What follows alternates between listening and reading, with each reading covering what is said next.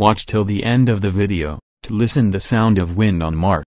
On April 6, NASA's InSight lander sensed its first confirmed marsquake, a phenomenon scientists suspected, but couldn't confirm, occurred on the neighboring planet.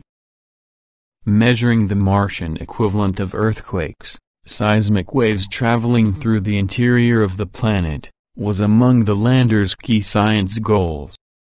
Scientists never thought marsquakes would be as frequent as their terrestrial equivalents are because Mars doesn't sport the tectonic plates whose jostling interactions prompt many quakes here on Earth.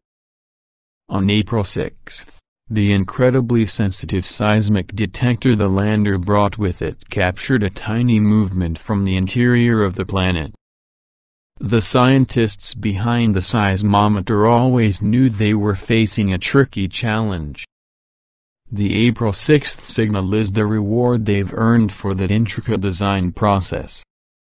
Although the scientists are excited by the detection, it won't help them tackle the ultimate goal of the InSight mission, which is to analyze the interior structure of Mars. This particular quake was not strong enough to produce the data they need for that analysis.